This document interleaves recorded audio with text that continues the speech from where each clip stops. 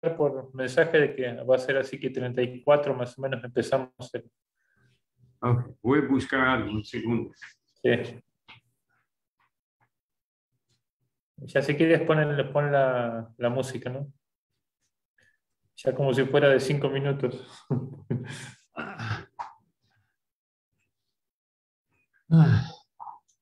Que tengo que cambiar un aparato aquí.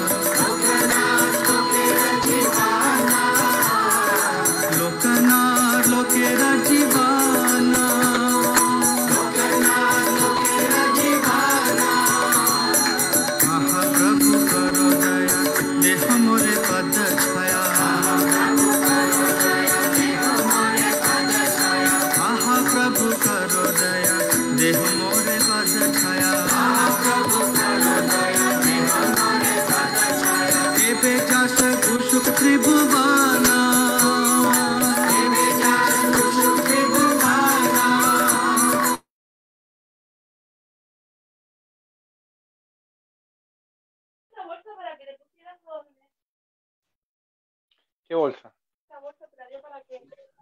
Me dijo que la agujereara y que la pusiera por debajo, que eso cubriera la tierra. Hare Krishna, por favor. Agujeritos chiquititos. Por favor, ¿pueden apagar el micrófono?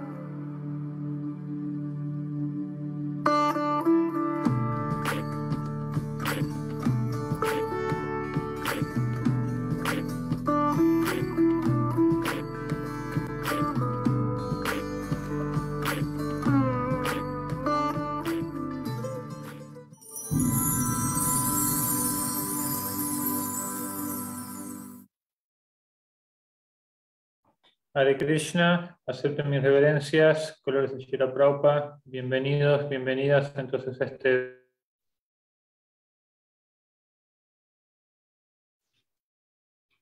Swami Srila Prabhupada.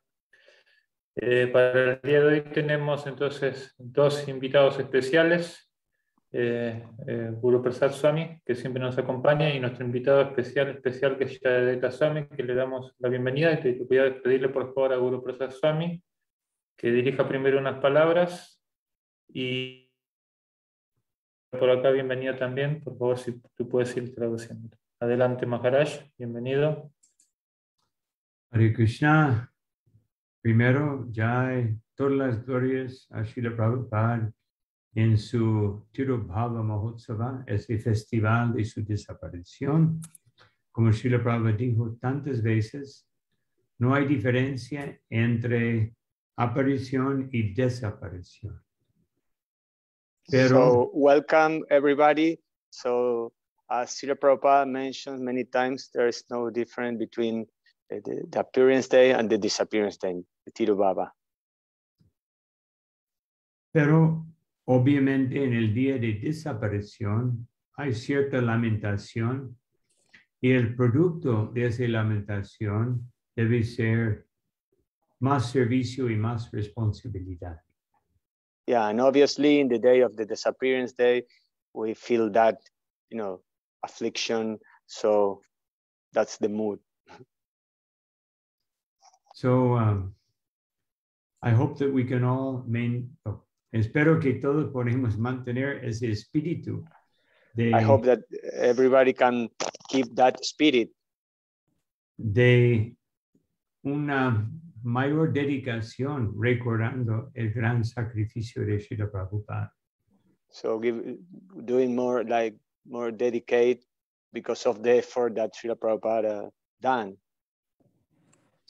Y para iluminarlos, primeramente y más importante, tenemos su santidad, Jaya Advaita Swami, un discípulo muy querido por Srila Prabhupada y mi íntimo amigo. So to enlighten everybody here, we have the special presence of His Holiness Jaya Advaita Swami, a very dear disciple of Srila Prabhupada and a very dear friend of mine. Especialmente que esta presentación es a través del BBT. El BBT es el corazón de Jaya Advaita Maharaj. Especially this program is run by the BBT, and we know that the BBT is the heart of Jaya Advaita Maharaj. Srila Prabhupada específicamente dio muchas responsabilidades en cuanto a sus libros a su santidad. Srila Prabhupada gave a lot of instruction about the books to His Holiness. Y por lo tanto, él tuvo asociación relacionada con Srila Prabhupada en el área más íntimo de Srila Prabhupada. So he had a relationship in the more intimate service of this book distribution with Srila Prabhupada. Que es distribuir el mensaje de Sri Chaitanya Mahaprabhu, Shri Radha Krishna, a todo el universo. But the message is to distribute the name and the pastimes of Radha Krishna and Lord Chaitanya to all over the world. Entonces, sin esperar más, yo quiero dar la palabra a su santidad y darle la más cordial bienvenida y agradecerle por tomar el tiempo de estar con nosotros hoy. So I want to thank Maharaj to take your time to be with all of us today. So we give the speak to you, Maharaj. Hare Krishna. Está apagado su micrófono, Maharaj.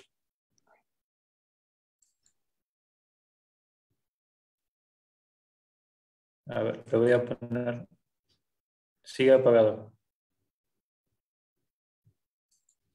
Ahora sí. ¿Está bien? Hare Krishna. Om Jnana Timirandasya Gyananjana Shalakaya Chakshurun Miditam Jena Tasmai Shri Gurave Namaha. Shri Chaitanya Manobhistam Sthapitam Jena Bhutale Swayam Rupa Kada Mahyam Dadhati Shapadantikam. Vandeham Shri Guru Shri Jatapadakamalam Shri Gurun Vaishnavamscha Shri Rupam Shagrajatam Sahagana Raghunathan Vitam Sajivam Sadvaitam Savatutam Parishana Sahitam Krishna Chaitanya Devam Sri Radha Krishna Padan Sahagana Lalita Sri Vishakhan Vitamscha. Hey Krishna Karuna Sindho Dina Bandho Jagatpate Gopesha Gopika Kanta Radha Kanta Namostute Tapta Kamshana Gaurangi Radhe Vrindavaneshwari Vrishabhanu Sute Devi Pranamami Hari Priye Vansha Kalpatarubhyascha Kripa Sindho Pyevacha Patitanam Pavanebhyo Vaishnavebhyo Namo Namaha. Shri Krishna Chaitanya Prabhu Nityananda Shri Advaita Gadadhar Shri Vasadi Gaur Bhaktivinoda. Hare Krishna Krishna Krishna Hare Hare Hare Rama Rama Rama Hare Hare. Me siento muy afortunado ser introducido como amigo íntimo de Su Santidad Guru Prasad Swami.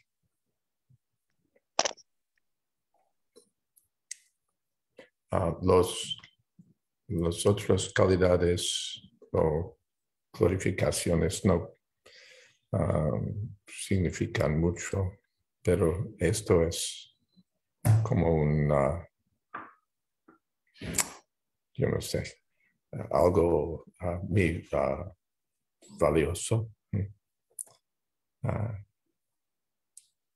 Srila Prabhupada siempre dijo que su contribución o su crédito fue que siempre presentó la mensaje de Sri Krishna tal como es, sin adición o subtraction, se dice subtracción, yo no sé.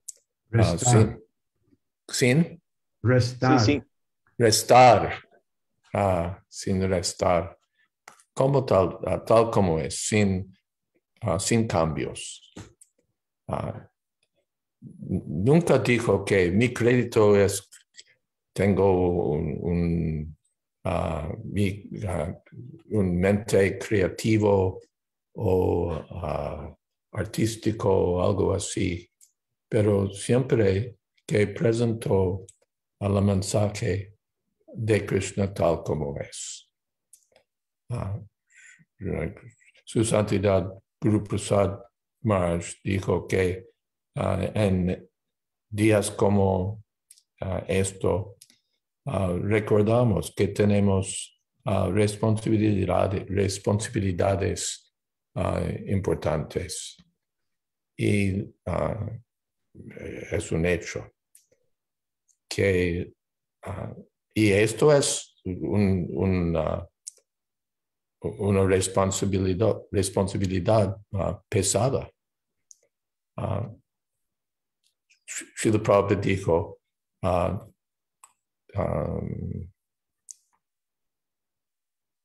cosa sencilla, solamente siga.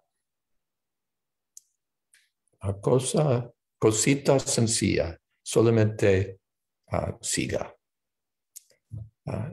Esto es. Y dijo siempre que porque siguió en los pasos de su Guru Maharaj, Srila Bhaktisiddhanta Saraswati Thakur. Esto fue el secreto de su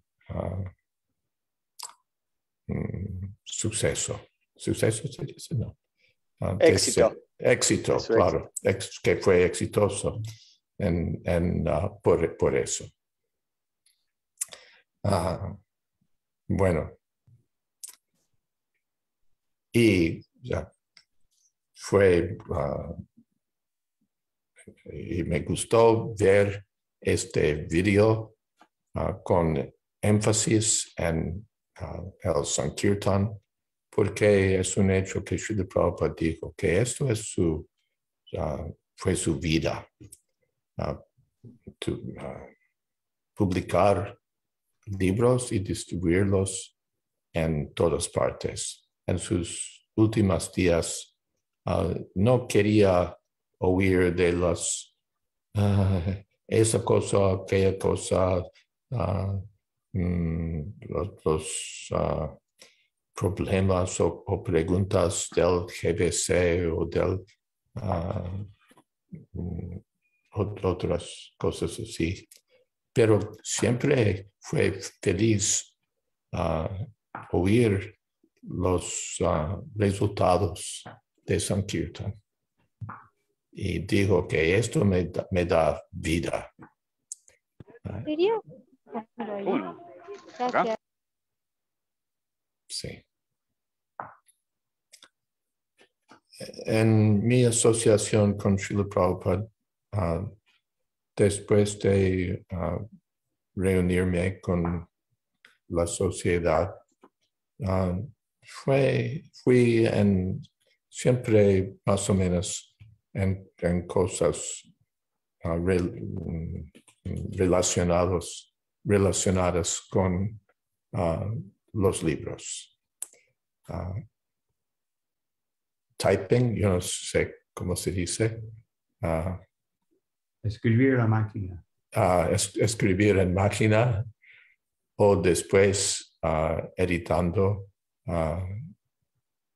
los libros o en una manera u otra con BTG también, BTG, y BTG también. Y siempre sentí que esto fue mi asociación más importante con Srila Prabhupada. De vez en cuando yo tenía asociación física en persona, pero esto fue menos importante. Solamente fueron algunos días en Boston, algunos días en Los Ángeles, algunos días en los festivales en Mayapur. De vez en cuando tenía su asociación, pero, y esto también no es nada, es valioso, pero más importante fue esta conexión mediante de los libros. Una vez, bueno, la prensa se inició en Nueva York en 1968. Hubieron algunos devotos que fueron estudiando las cosas o trabajando como asistentes en una prensa para aprender las habilidades y ser capaz de ayudar a Srila Prabhupada. Y establecieron una prensa, compraron una prensa en Boston. Y esto fue, se puede decir, la empieza. Y allá, esto también es una gran historia. Pero un incidente es que una vez los devotos en Boston tenían una idea. En este día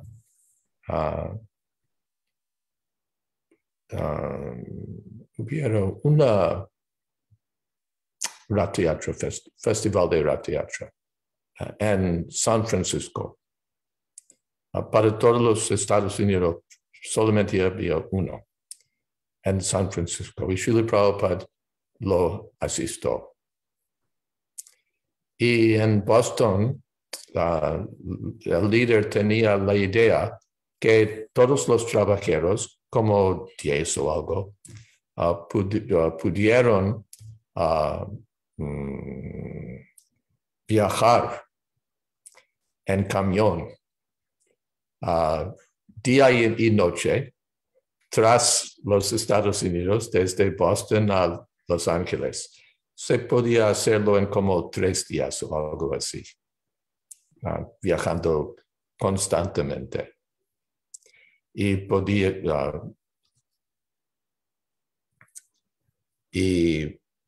podríamos llegar al Ratiyatra en San Francisco y asistir y tener la asociación preciosa de Srila Prabhupada y volver inspirados y saltar en el camión otra vez y regresar a Boston.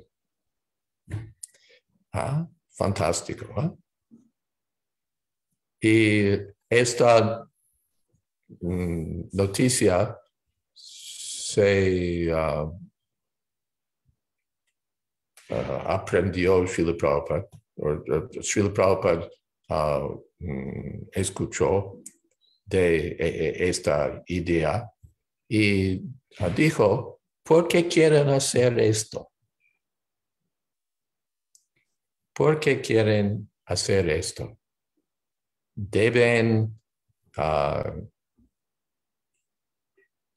continuar con su servicio sin interrupción.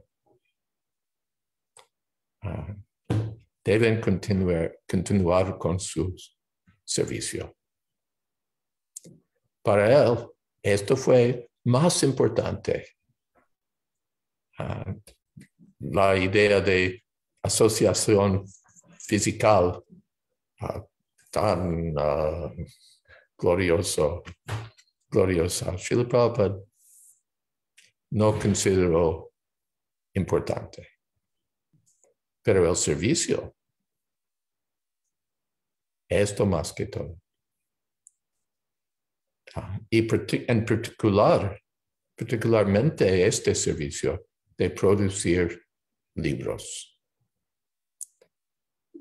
Una vez cuando la producción de Bhagavad Gita tal como fue atrasado, Srila Prabhupada me escribió que el mundo entero está esperando este libro y si no podemos proveerlo, es nuestro culpidad, se dice, nuestra culpa.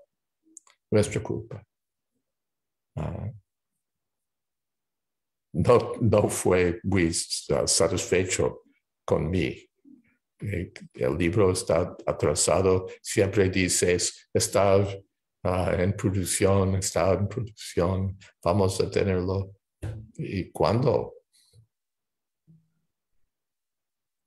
Pero finalmente, cuando el libro fue publicado, se hizo muy feliz.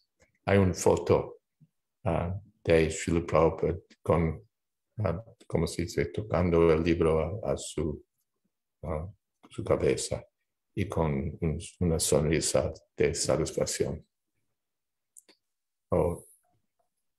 Y después, hay 2 cosas. Uno es producir los libros y la otra es distribuirlos. Y una vez en una conferencia, un devoto me dijo algo que así, que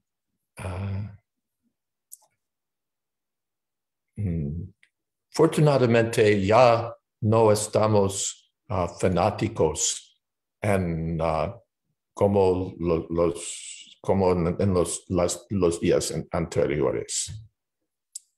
Y le pregunté, ¿qué significa esto? ¿Qué es su idea?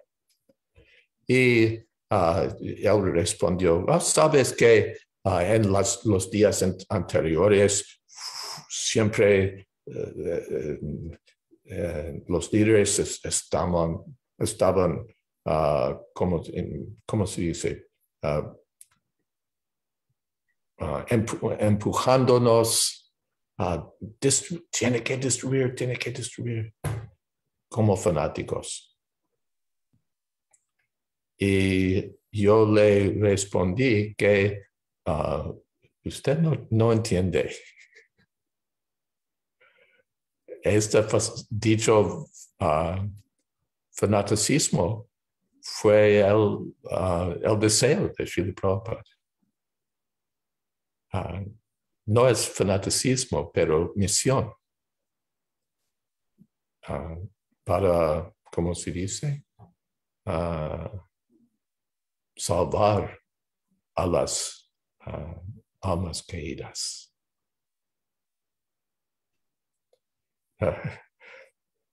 Siempre nos empujó en distribuir libros, en construir templos, en todas cosas.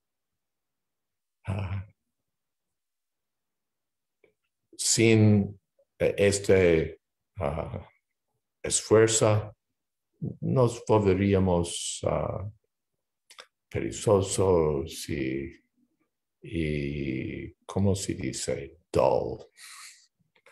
Torpes. Torpes. Sí, torpid. Sí, torpes. So, siempre, cuando los resultados fueron fantásticos, su divina gracia desearía, ya está muy bueno, ya tienes que doblarlo.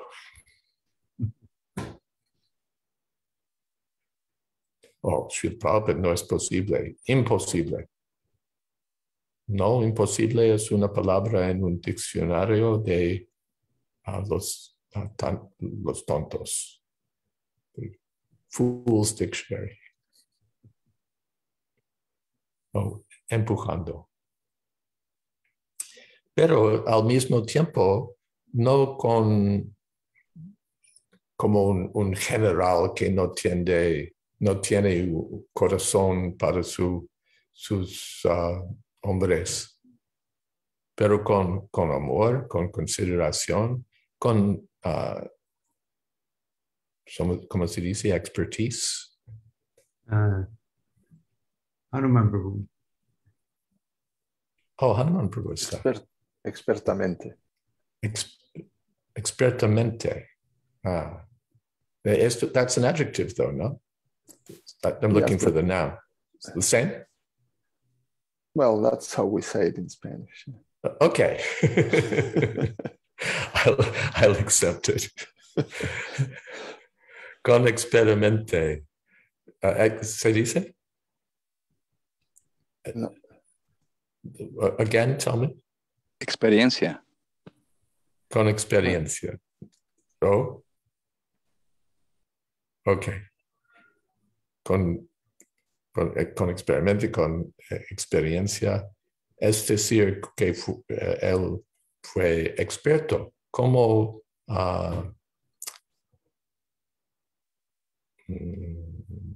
dar, a cuál trabajo dar a cuál hombre, a cuál devoto, hombre o mujer?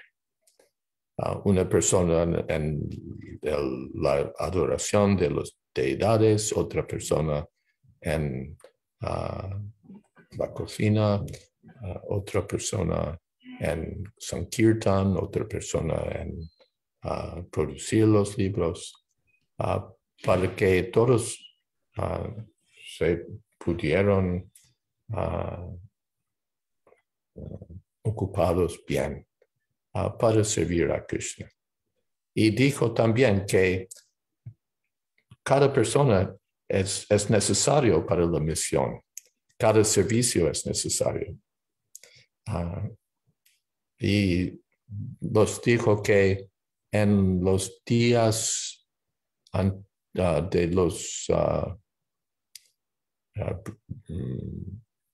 britanos, se dice British, fue un dicho o un slogan, advertimiento que para los trenes, para el railway. Y dijo, mantengo los, keep the wheels turning. ¿Cómo se dice? Keep the wheels turning. Que las ruedas sigan girando. Es decir, cada persona en la compañía tiene que hacer su parte para que la cosa salga bien.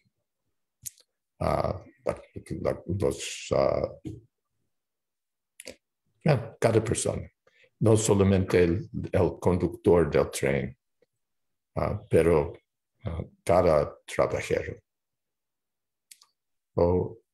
Todos los trabajadores, todos los devotos son necesarios, o su servicio es necesario para Sankirtan. Los cocineros que proveen Prasad bueno para los devotos, los líderes que organizan a los devotos que salen a la calle, todos.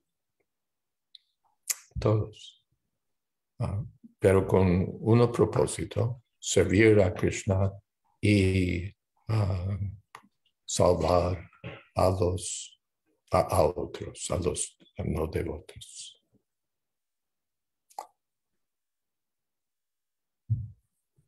Estoy pensando qué más decir sobre Srila Prabhupada, porque yo sé también que a los devotos les gustan oír pasatiempos.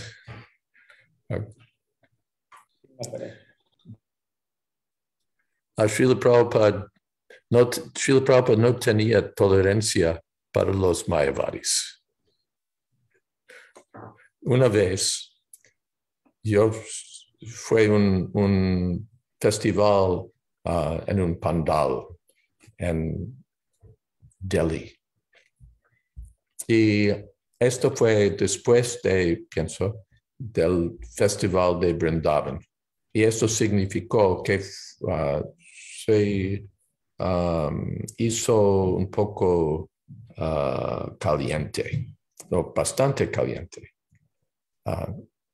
Y por eso incluso en la noche se hizo caliente. Y el sistema es que para estos festivales hay los devotos y el Sankirtan, y hay un chief guest, invitado principal. Un invitado principal, una persona de importancia en el mundo, un juez o algo así, un político. Y esta persona habla y después Srila Prabhupada habla. Esto es el sistema.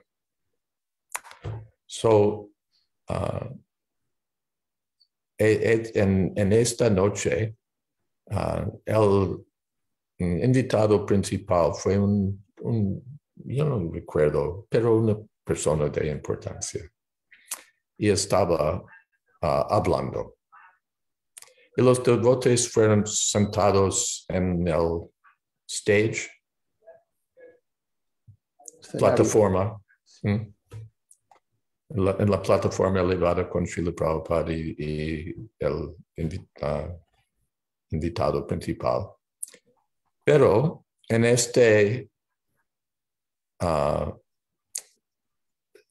también en esta plataforma fue una fan. Ventilador. Un ventilador grande y un poco anciano, pienso. Y hizo demasiados sonidos.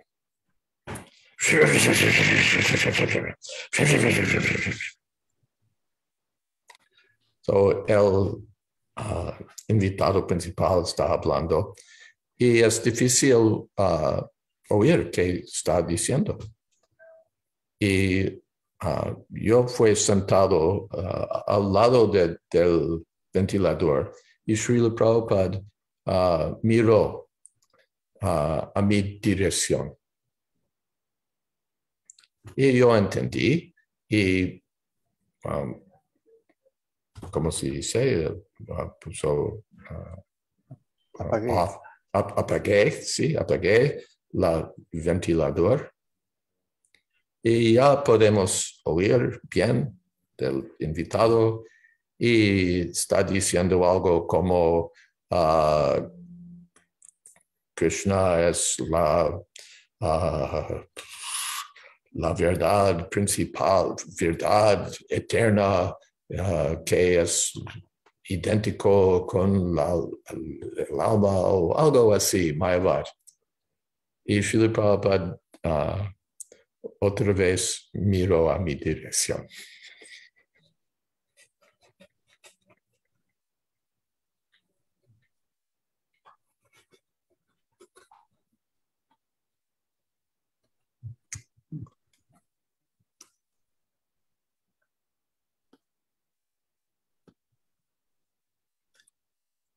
Bueno. Otra vez, después de Boston, la prensa se movió a Nueva York y teníamos un edificio con,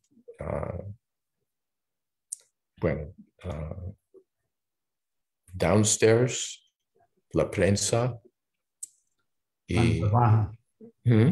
Planta baja. Sí, en la... ¿Cómo baja? Planta baja. Planta baja. Y upstairs, la planta alta, las cosas como editando y todo esto. Como dos grupos de devotos. Los artistas y editores y todos estos. Y abajo los devotos que estaban trabajando imprimir los libros directamente con la máquina. Y un día, Srila Prabhupada me dijo en su cuarto en el templo, he oído que los devotos en la prensa, es decir, abajo, no están asistiendo a los programas en el templo. ¿Es verdad? Y yo no quería, ¿cómo se dice?, dar información mala sobre estos devotos, pero dijo que sí, Srila Prabhupada es la verdad. Y me dijo, vaya allá y les digan que cierra la prensa. no necesitamos esta prensa. Si ellos no pueden asistir, mejor cerrar la prensa. Y anteriormente, Srila Prabhupada habían dicho que la prensa es como su corazón, es el corazón de ISKCON o del movimiento. Pero me dijo, mejor cerrar esta prensa. No lo necesitamos.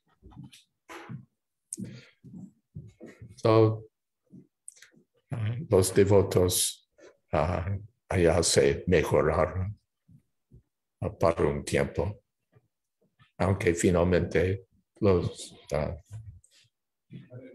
fue cerrado. Hare Krishna. Bueno, no saben cómo abrir la puerta.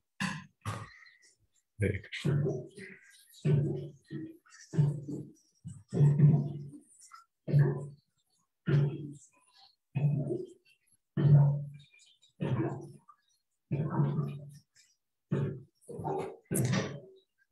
En 1968, pienso, Srila Prabhupada tenía una reunión con los editores del Back to Godhead, vuelvo a Dios. Vuelve a Dios. Y para poner en arreglo cómo debemos hacer la revista. ¿Cómo? Sí,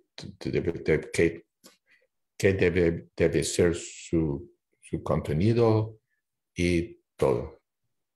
Con los editores Satsrup Das Goswami, Hayagriva Das y otros devotos fueron presentes como Pradumna Prabhu, el editor de sánscrito, y yo también. Y Srila Prabhupada instruyó que esta revista es muy importante porque en el futuro será considerado como escritura. En la futura será considerada como escritura. Y por eso no podemos publicar nada que está al contrario de los siddhantas. Tenemos algunas siddhantas y los editores tienen que saber estas siddhantas y no podemos publicar nada que sea al contrario de los siddhantas. Y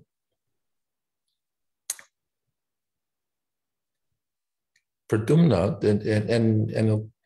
durante el curso de la discusión, Pradumna preguntó, Srila Prabhupada, hay una pregunta, ¿podemos publicar más que un artículo hecho por su divina gracia? Y Srila Prabhupada respondió que todo el mundo uno. Un artículo por Hayagriva, uno por Satsrup Goswami, uno por mí, cada persona uno.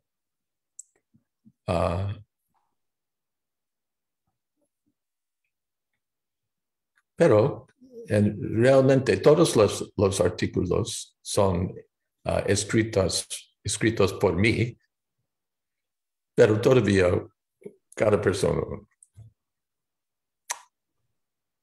Y Pradumna le preguntó, ¿podemos publicar el Brahma Samhita en la revista.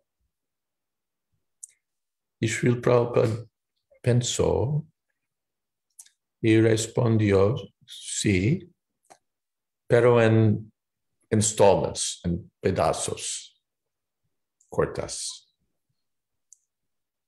And he said, dijo que it will puzzle their brains.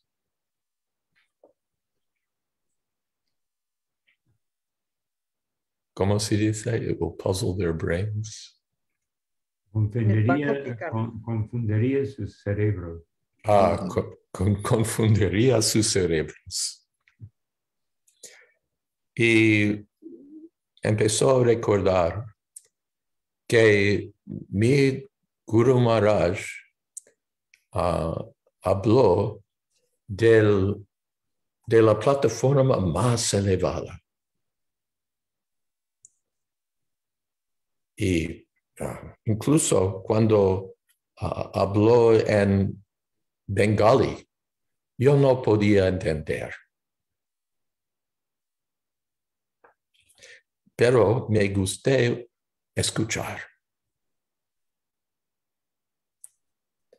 Y esto fue mi calificación o lo que sea, Srila Prabhupada dijo.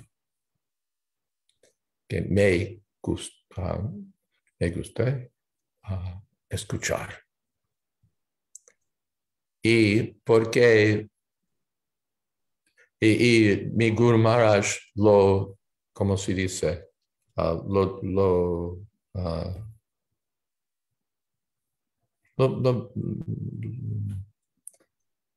He marked it, Prabhupada said. He marked it. Que este joven, a este joven le gusta escuchar. Y porque yo fui entusiasta para escuchar, ya soy entusiástico para hablar o predicar.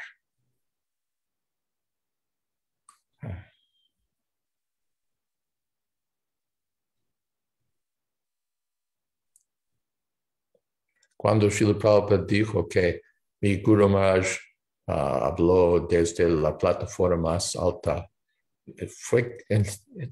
yo sentí que apareció que yo podía ver una plataforma como en el cielo, no literalmente, pero con que, ¿cómo se dice? Respecto Srila Prabhupada tenía para su Guru Maharaj. Habló de la plataforma más alta, más alta, más alta.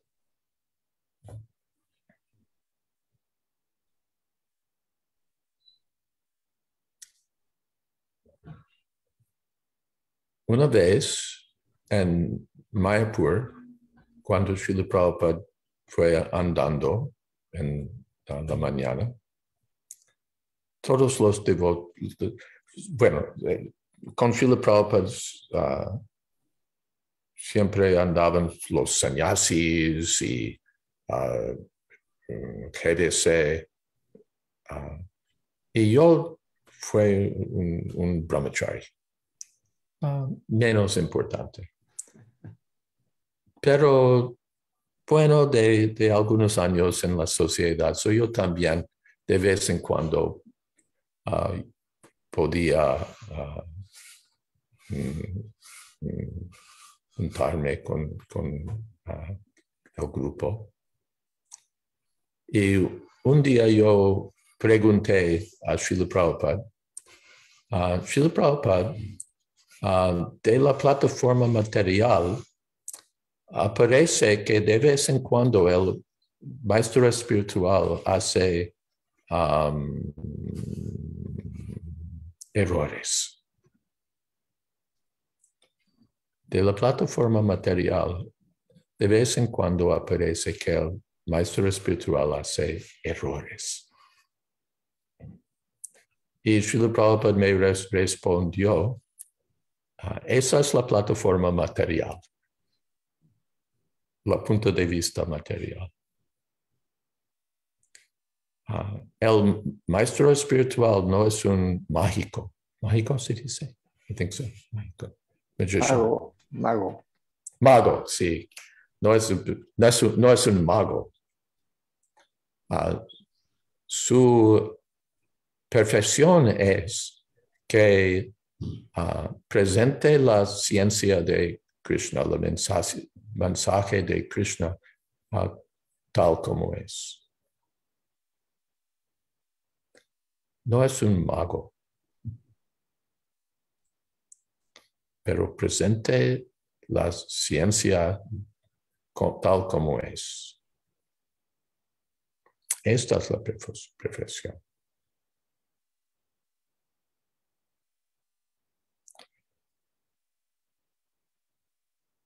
Y después de la anda, se dice, de walk, mis hermanos fueron, ¿cómo se dice?, apasionantes, que esto fue tan ofensiva hablar a Srila. Porque también pregunté a Srila Prabhupada que incluso en cosas espirituales vemos que el maestro espiritual hace errores. Por ejemplo, olvida algún verso o lo cita en manera no exacto. Y fue claro que esto perteneció directamente a Srila Prabhupada. Él es el maestro espiritual y de vez en cuando preguntaría, ¿qué es este verso? O lo dijo en un manera no exacto, como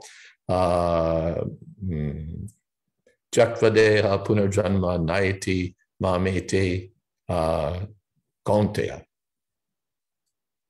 Pero en el sánscrito, en el libro se dice Sorjana, pero Srila Prabhupada siempre Kontea.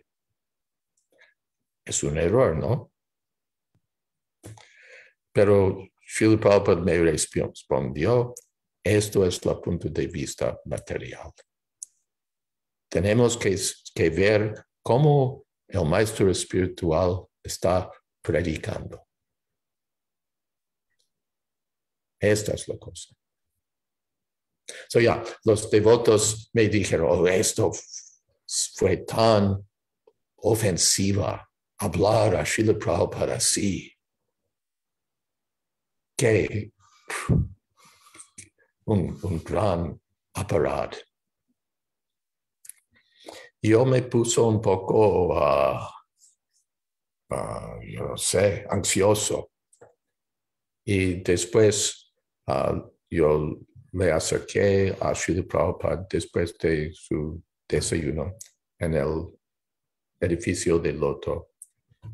Y ofrecí mis reverencias y le pregunté, Srila Prabhupada, esta pregunta de la mañana, y Srila Prabhupada me dijo, ¿qué pregunta? Y yo expliqué esta pregunta sobre esto. Srila Prabhupada, esta pregunta fue ofensiva. Y Srila Prabhupada me respondió, no ofensiva, solo ignorante.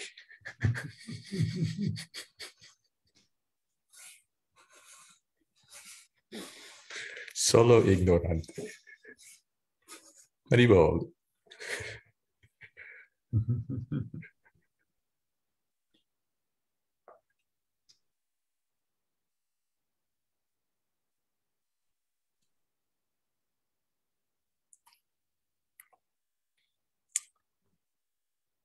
otra vez, Srila Prabhupada fue en un aeropuerto en Nueva York, preparando a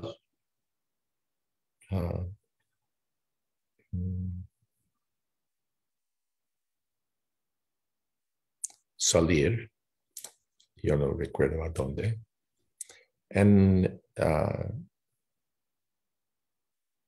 sí, y los devotos habían, ¿cómo se dice?, obtenido un cuarto especial para personas especiales.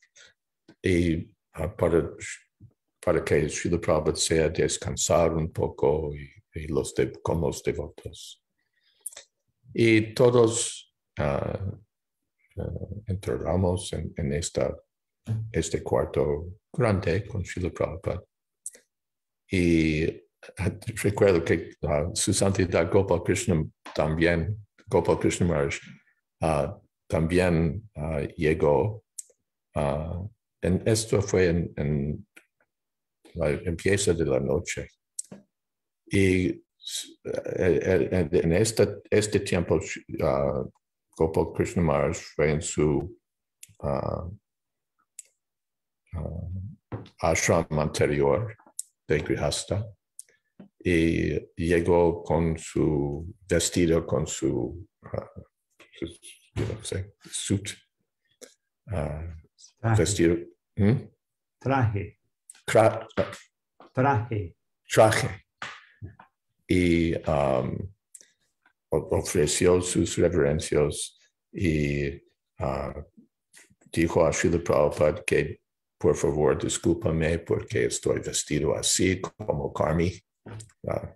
Y Srila Prabhupada le dijo, no Karmi, pero Karma Yogi. Anashrata karma palam karyam karma karotiya sa sannyasi cha yogi cha na niragnir nachakriya. La persona que hace sus deberes anashrata karma palam sin considerar los resultados, sin querer los resultados por su mismo. Él es un yogi, él es el sannyasi, no la persona que no hace nada. Bueno, estamos en este cuarto y alguien le ofreció a Srila Prabhupada un foto de la deidad llamada Radha Govinda, los deidades. Y Srila Prabhupada lo aceptó y lo puso en una mesa en el cuarto. Y alguien le ofreció a Srila Prabhupada algunas flores. Srila Prabhupada los pusieron ¿cómo se dice? Al frente del foto. Y alguien le ofreció algunas frutas, un plato de frutas. Y Srila Prabhupada lo puso al frente del foto. Y alguien le ofreció un incienso, ¿se dice? Incienso. Incienso. ¿Cómo se dice? Un stick, un danda de incienso. Y con esto, ¿qué va a hacer con esto, Srila Prabhupada? Pero Srila Prabhupada lo puso en un pedazo de melón al frente del foto. Ya tenemos flores y la Radha Govinda y flores y incienso y comidas y Srila Prabhupada nos dijeron, ya hagan kirtan. En esa manera, Srila Prabhupada creó en el aeropuerto, al menos para este tiempo, un templo de Radha Krishna.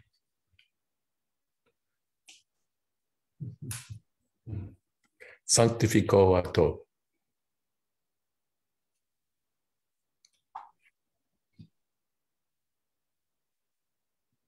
Y después yo tomé este pedazo de melón.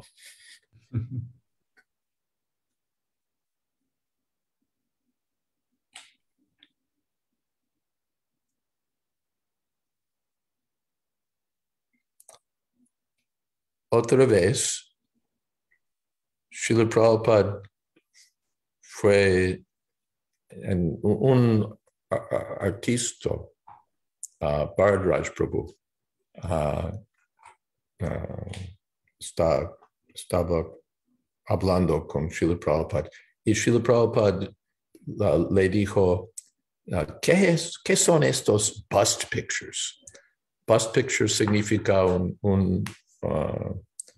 una imagen del maestro espiritual o una persona espiritual. Solamente la cabeza y los, ¿cómo se dice? Shoulders. Hombros. Espaldas. Hombros. Los hombros y la cabeza. ¿Qué es eso? Y le dijo que estas pinturas no son para decoración, pero para adoración. Y por eso la forma entera debe ser presentada. Y Srila Prabhupada en este momento fue, como se dice, aceptando su mensaje.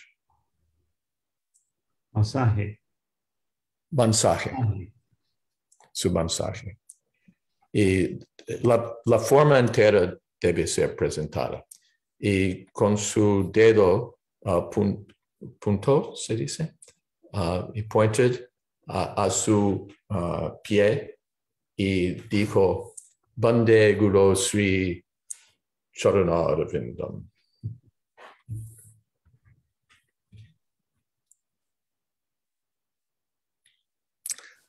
Otra vez, en el templo de Brooklyn, Srila Prabhupada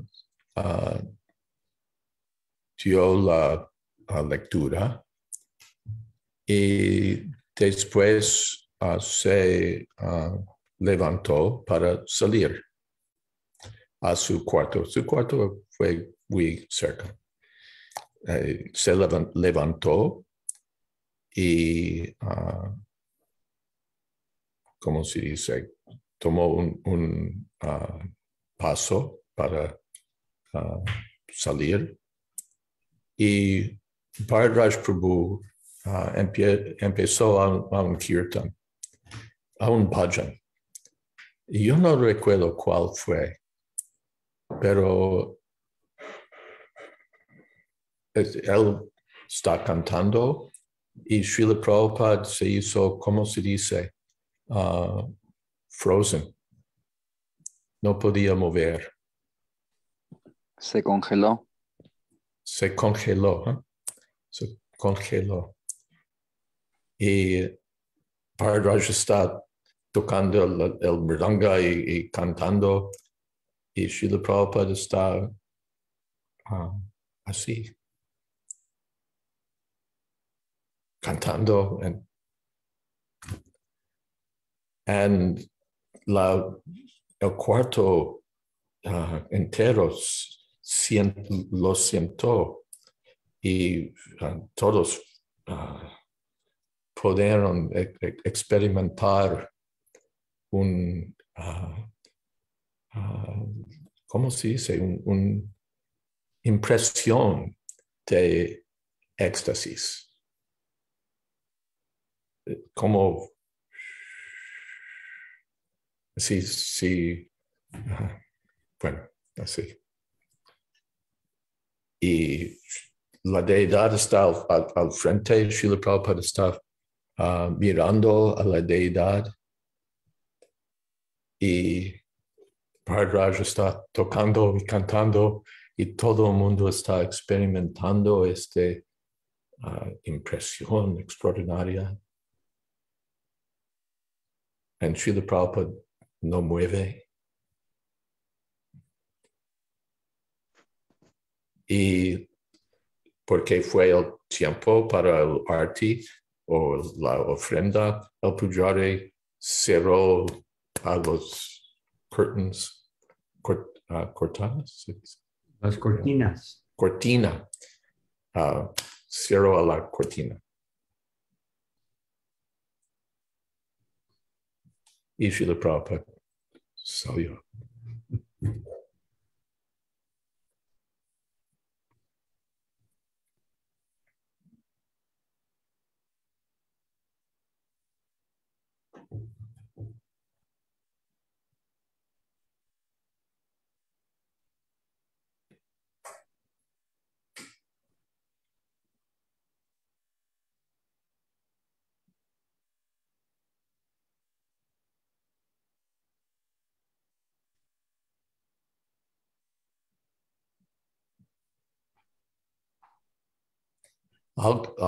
Sí recuerdo alguien dijo algo a Srila Prabhupada sobre esta experiencia después y Srila Prabhupada le respondió, esto no ocurre muy frecuentemente, en manera humilde. En la escritura se dice que el devoto puro siempre experimenta estos sentimientos dentro de su corazón, pero trata a esconderlos, hide them. Y por eso generalmente el público no puede ver nada. Pero de vez en cuando estos sentimientos se crecen demasiado y el devoto no puede esconderlo.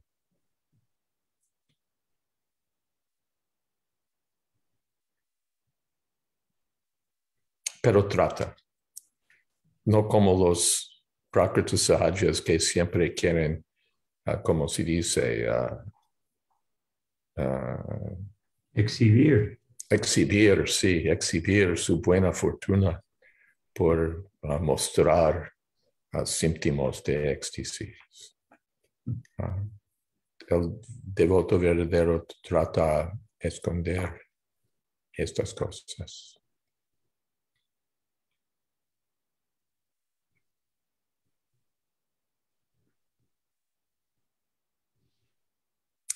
Una vez Radharani pintó una pintura de Radha y Krishna, y Krishna está tocando a su flauta y Radharani está a su lado, pero ella ha trabajado bastante para producir esta pintura, para tenerlo, para presentarlo a Srila Prabhupada cuando llega.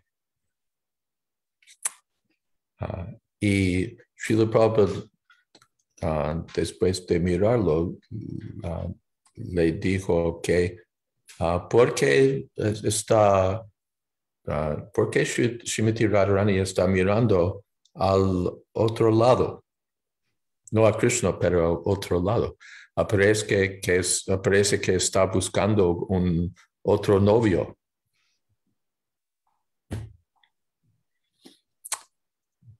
So, Radharani fue muy, como se dice,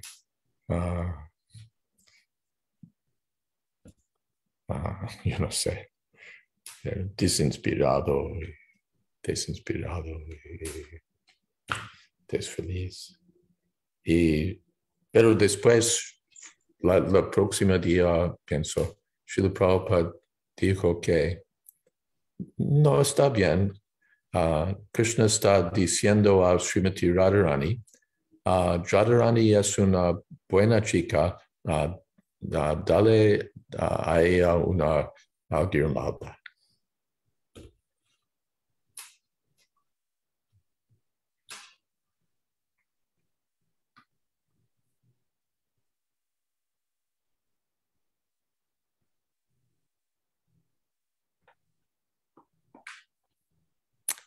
Otra vez, cuando Srila Prabhupada llegó a Nueva York, después fue atrasado debido a tráfico, pero cuando llegó, dijo que en la locación de su destinación anterior, el periódico publicado que el Swami es un hombre pequeño, pero tiene un mensaje grande. Y a Srila Prabhupada le gusta eso. El Swami es un hombre pequeño, pero tiene un mensaje grande.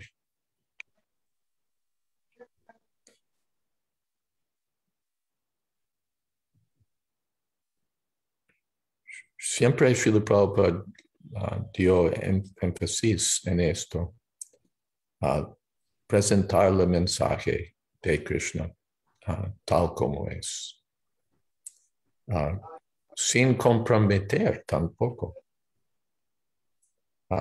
Una vez le dijo a Giriraj Swami que mi Guru Maharaj nunca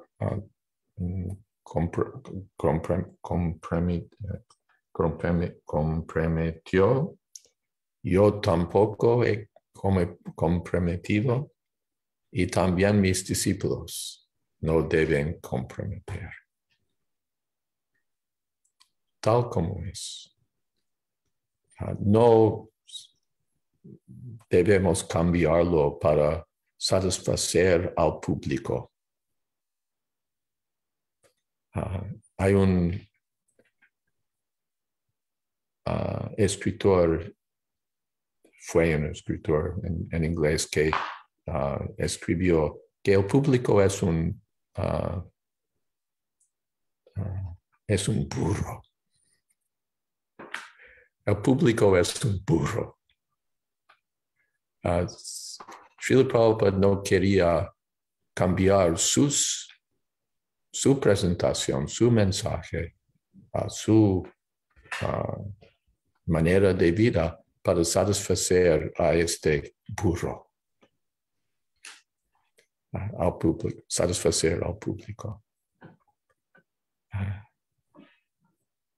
Su hermano, antes de su salida a los Estados Unidos, un hermano le ha, ¿cómo se dice?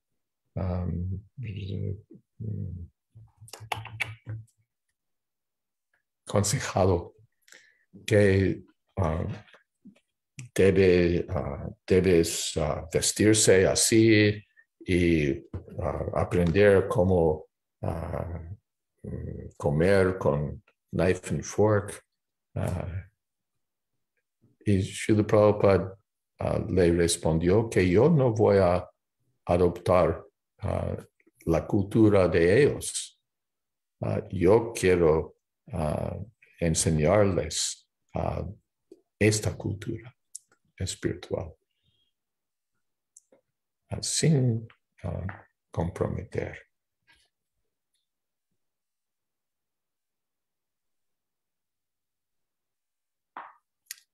Una vez en New Vrindavan, Srila Prabhupada hizo iniciación. Para Srila Prabhupada, las iniciaciones en la empieza en los días primeras.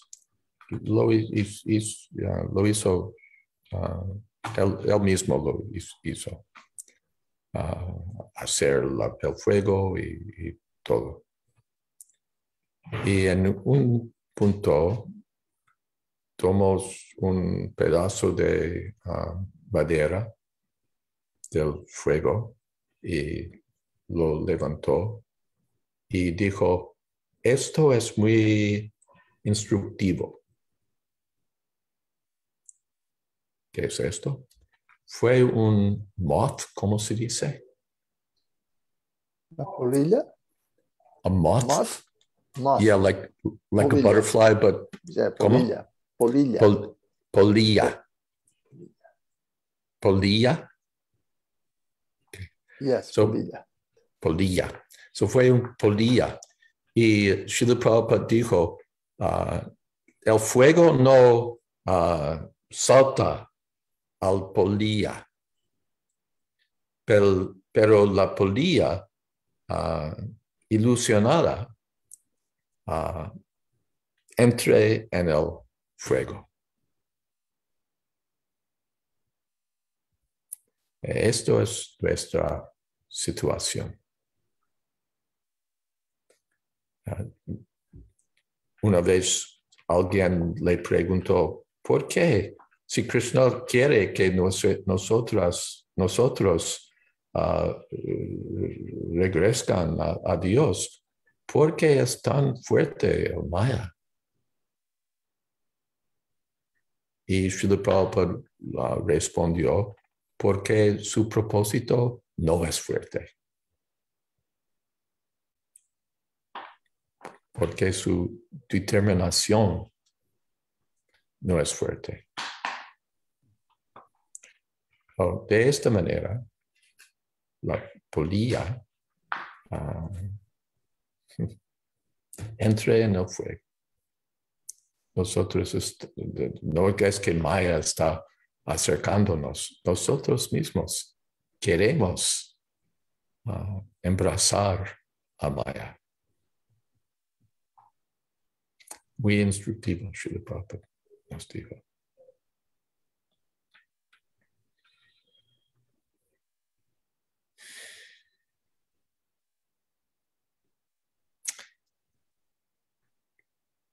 Bueno, quizás sean algunas preguntas.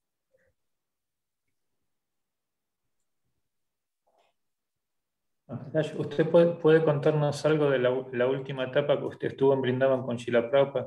¿Puede contarnos algo de eso? Esto es un tema sobre que yo no hablo mucho. Los últimos días.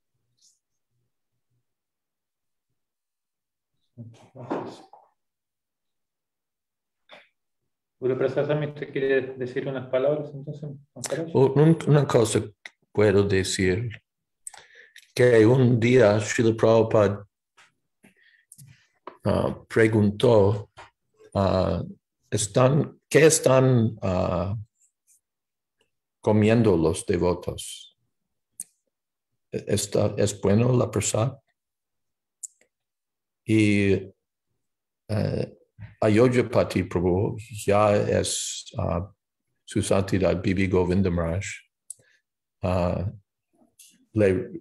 Fue el cocinero y el prasad fue muy bien. Y los devotos respondió a Srila Prabhupada que sí, es bueno. Y Srila Prabhupada fue satisfecho. Y en este día Srila Prabhupada no fue comiendo nada. De vez en cuando un poco de jugo. Pero preguntando, ¿están comiendo bien los devotos?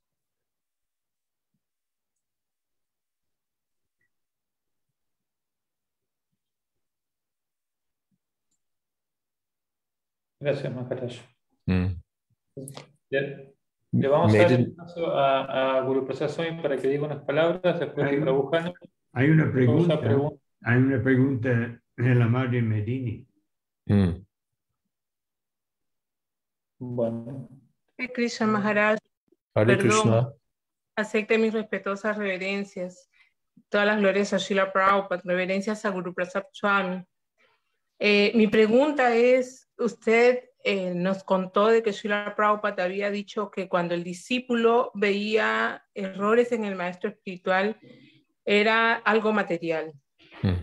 ¿Qué sucede o cómo? No es que algo material, pero es que nuestro punto de vista es material. Ah, ok, ya, gracias, Maharaj. ¿Cuál debe ser la actitud correcta del devoto para no incurrir en ofensas cuando observa algo así, para no juzgar al maestro espiritual y para no meterse en la cabeza y en el corazón el rechazo al maestro espiritual? Debemos verlo desde el punto de vista que Srila Prabhupada dijo fue importante, que tenemos que ver cómo está predicando el maestro espiritual, cómo está, ¿cómo se dice?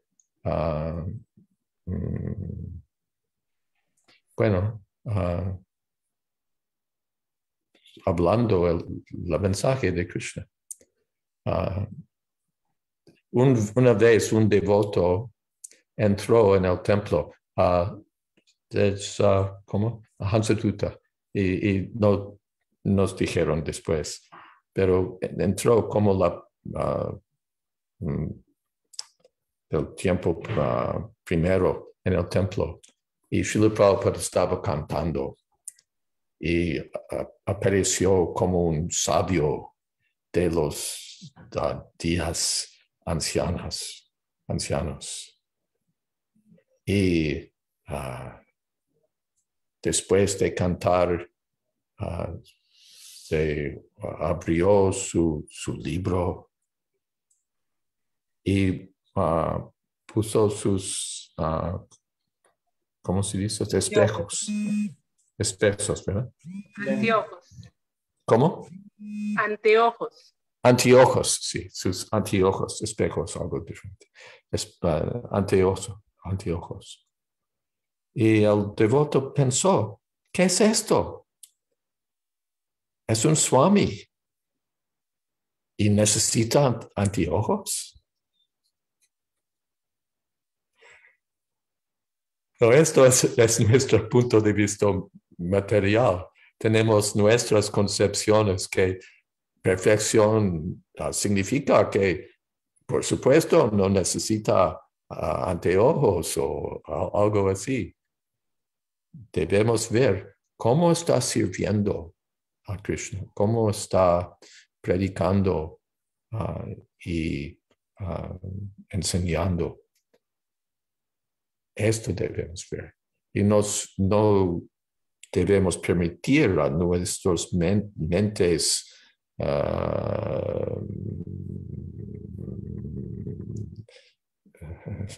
extraños. No permitir la mente construir algo material, unas concepciones materiales. Debemos ver de la plataforma espiritual. Y en este tiempo también Srila Prabhupada nos dijo que el maestro espiritual no es Dios. No es Dios, pero sirviente de Dios. ¿Está bien? Sí, Maharaj, muchas gracias. Muchas gracias, de verdad. Ojalá muchos devotos escucharan esta clase. Muchísimas gracias, Maharaj. Sugiero que si queremos escuchar también un poquito a Guru Prasad Swami unas palabras, si le parece, Maharaj. Sí. Pero hay otra pregunta. Pero usted, Maharaj, y después pasamos a las preguntas, por favor.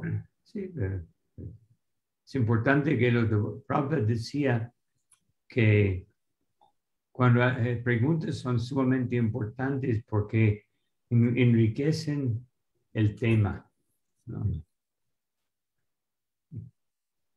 Bueno, me rindo, Maharaj, como usted guste. Es bueno que Akshay Baladev Prabhu sí, pregunta. adelante, adelante. Y después podemos escuchar a Maharaj. ¿Sí? Akshay Baladev Prabhu, por favor.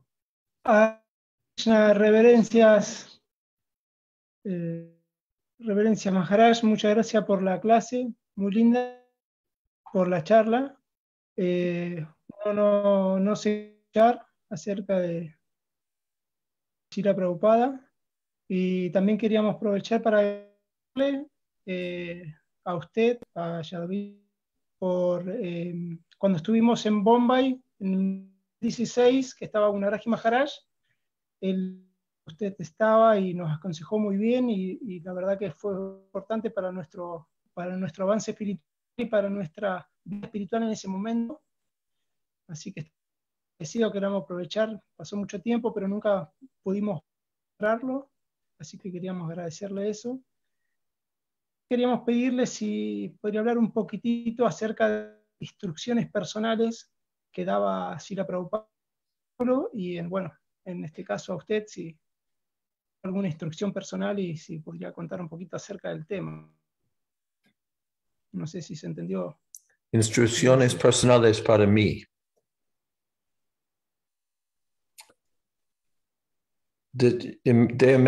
Bueno, yo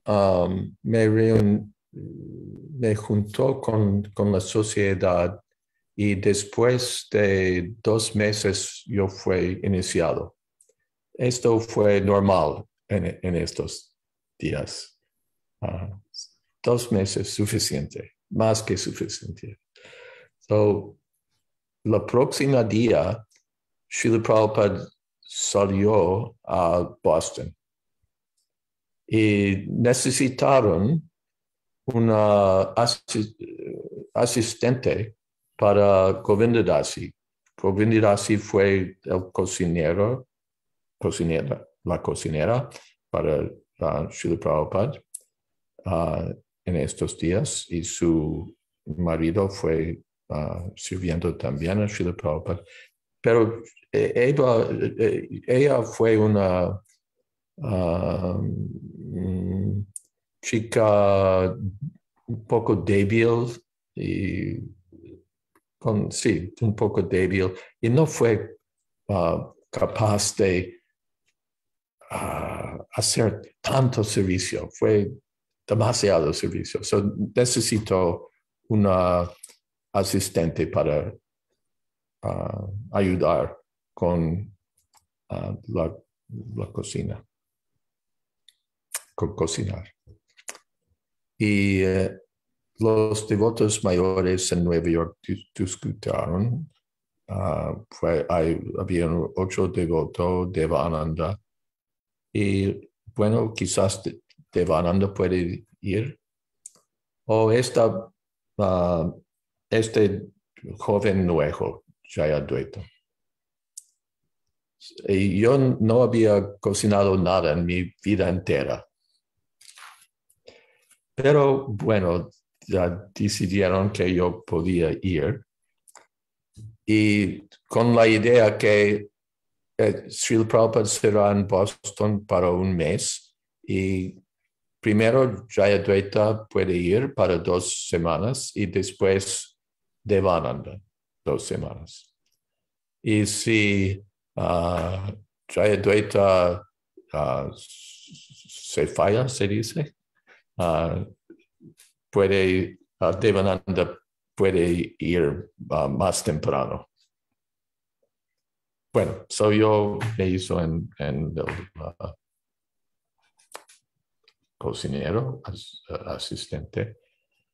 Y un día, y la cocina es como lado a lado con el cuarto de Srila Prabhupada. Solamente hay un corredor, un espacio.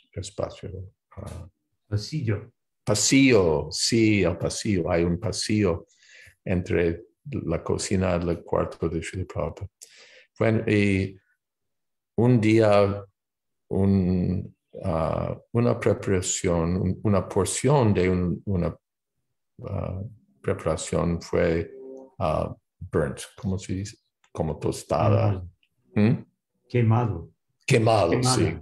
Que fue quemada.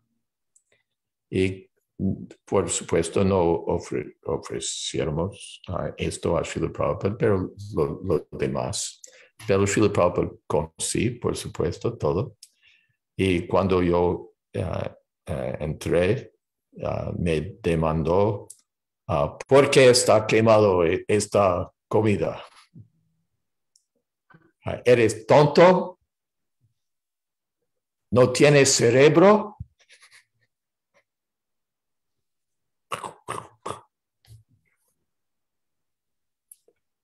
Y yo sentí muy afortunado. Y yo tenía que controlar la mente porque yo sabía que sí es una buena fortuna ser reprimandado, se dice, por el maestro espiritual. Que tengo que aceptarlo seriamente. Que bueno, soy un tonto.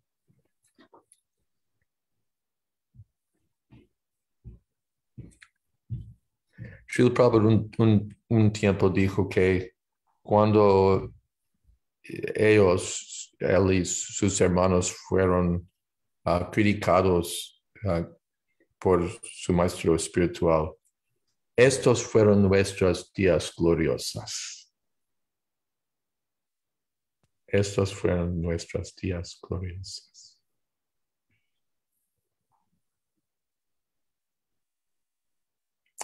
Otra instrucción.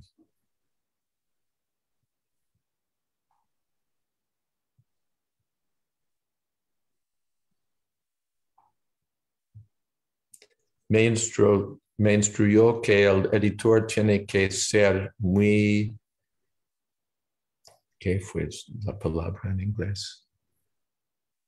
Scrutinizing. ¿Cómo se dice? Into the detail, ¿no? Like, scrutinizing. Sí, viene de escudriñar, me parece, ¿no? Sí, pero... Bueno, la idea está. Tiene que pensar mucho, ¿no? El significado. No solamente, sí, esto es, pero scrutinizing significa que tiene que poner su ojo en cada detalle. Escrupuloso. Escrupuloso, sí. Escrupuloso. Examinar escrupulosamente. Tiene que examinar cada cosa. Escrutinando. Escrutinando. It's a new Spanish verb. Así dice el diccionario de España. Autorativo.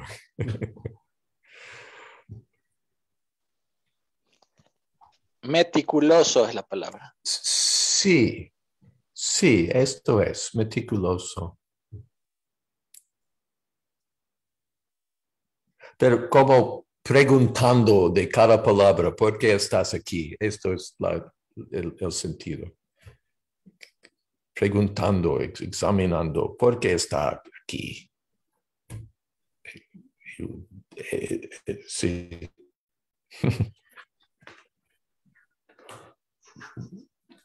Fue un error en un libro o un manuscrito. Y yo no recuerdo, fue una palabra sánscrito, pero no correcta.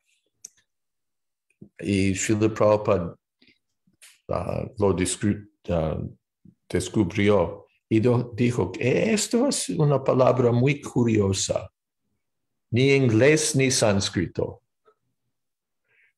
¿Cómo es que podía entrar así sin ser,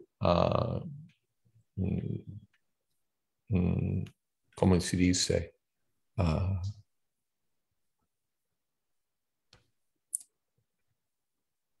noticed, sin ser... Revisado. ¿Mm? Revisado. Revisado, quizás, por tantos editores. Y debes ser muy escrupulosos, meticulosos. Si hay un error, ruinará al libro entero. Deben ser muy meticulosos.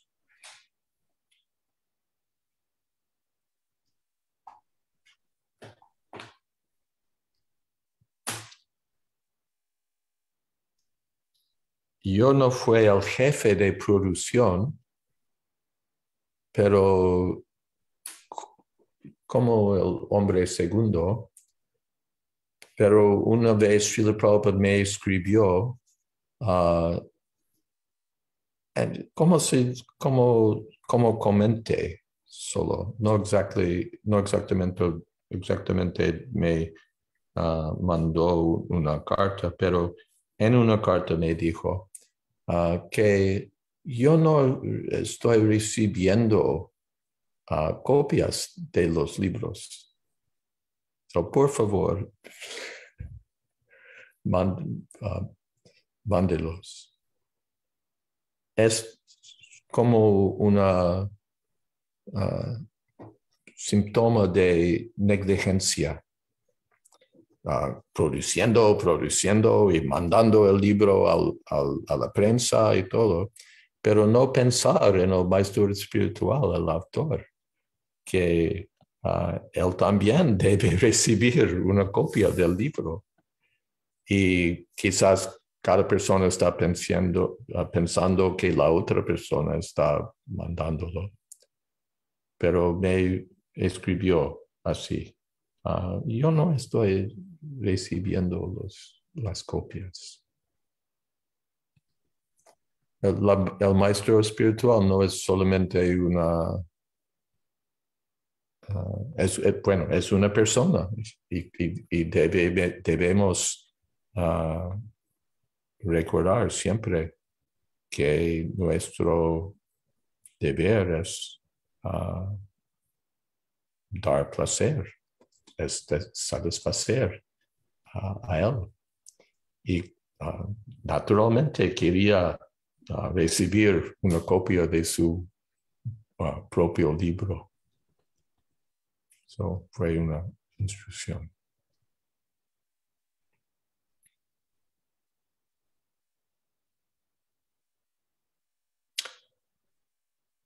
Una vez le mandó una pregunta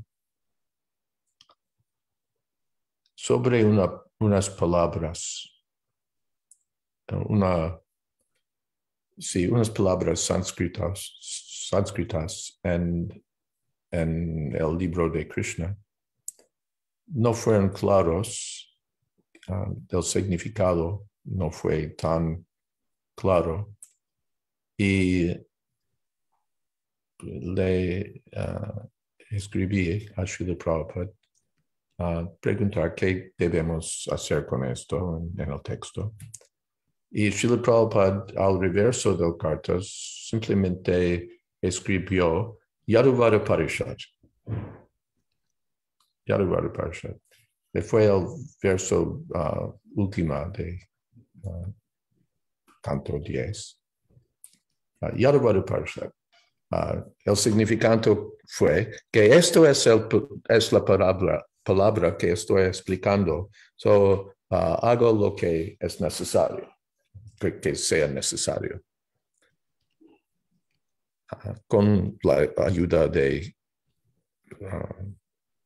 Pradumna Prabhu, el editor de sánscrito.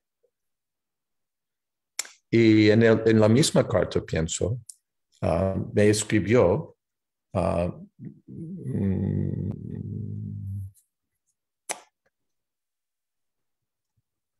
muchas gracias para su trabajo dedicado.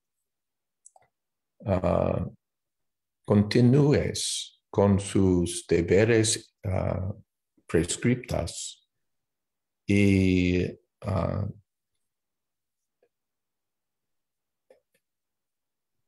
entrenes a otros. ¿Se dice?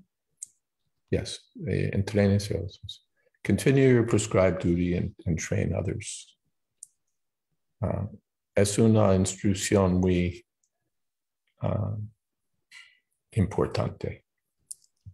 Y he oído también de algunos hermanos que Srila Prabhupada les había escrito, dado la misma instrucción. Debemos continuar con nuestros deberes prescritos y entrenar.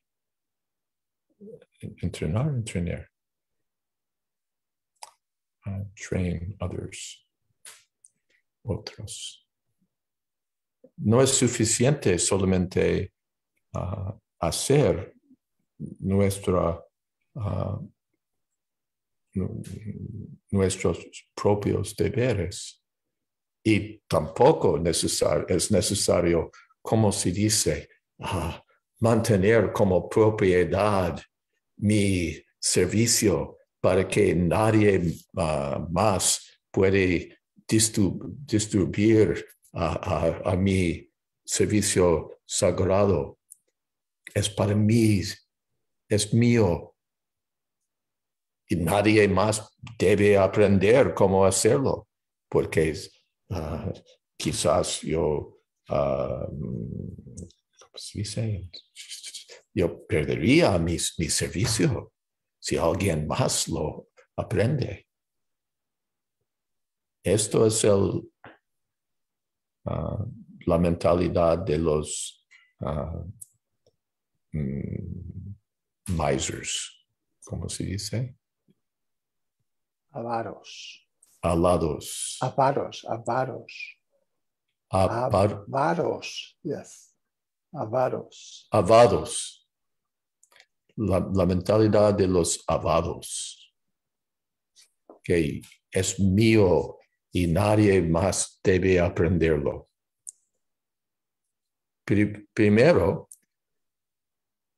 si yo no hago este servicio, Krishna puede darme otro servicio, quizás más importante o más necesario en este momento. No es que es mi identidad eterna, que yo soy el editor o yo soy el presidente o yo soy el pujari o yo soy el esto o aquello. Si Krishna quiere cambiar mi servicio, debe ser listo a cambiar. Primero, yo soy servicio, el sirviente, no sirviente designado así. Sirviente. Segundo, es necesario que otras personas aprendan a hacer mi servicio porque yo no será capaz de hacerlo eternamente. Y si el servicio crece, yo no podré hacer todo. Necesitamos otras personas que pueden hacer el mismo servicio en otros lugares o en el mismo lugar, en vez de mí o en adición a mí. Y si yo estoy, ¿cómo se dice? Guardando mi servicio siempre sin oportunidad para otros, el servicio sufrirá y no será continuar o expandir. Y también estoy, ¿cómo se dice?, robando las oportunidades de otros devotos. Este servicio es mío, nunca será capaz de hacerlo. Y particularmente los jóvenes van a ser, como se dice, excluidos.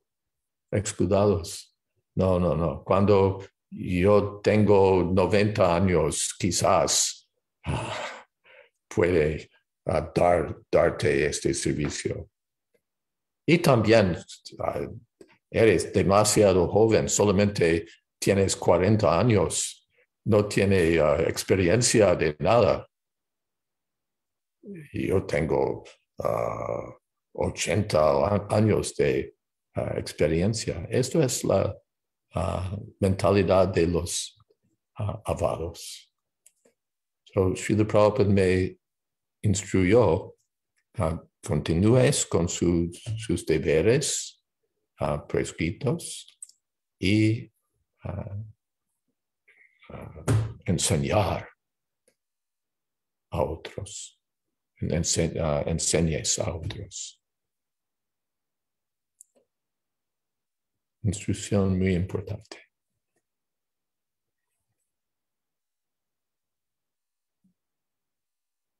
Hay una pregunta en el chat que dice, bueno, porque hay muchas cosas ahí, dice que muchos devotos tienen los libros en sus casas, pero desafortunadamente muchos no las leen.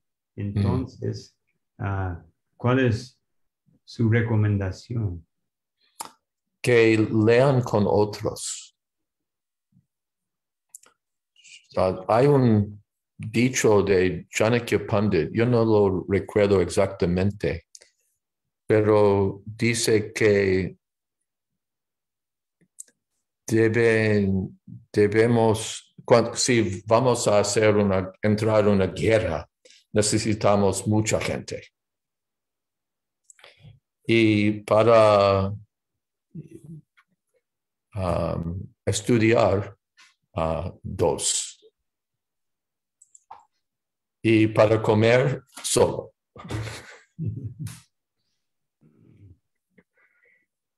So, cuando tenemos otras personas y estudiamos juntos, naturalmente vamos a leer más. Con las clases, primero, solamente por asistir a las clases, podemos aprender mucho. Y después discutir con otros devotos o podemos leer con otros devotos o los maridos pueden leer juntos, la familia. Solamente yo, una persona quizás fue a olvidar o ponerme distracted. Pero juntos con otros, bueno, a las 5 tenemos que leer juntos. Esto es una idea. Y otro, debemos predicar y cuando predicamos vamos a sentir una necesidad que yo no podía responder bien a esta pregunta. Tengo que leer más.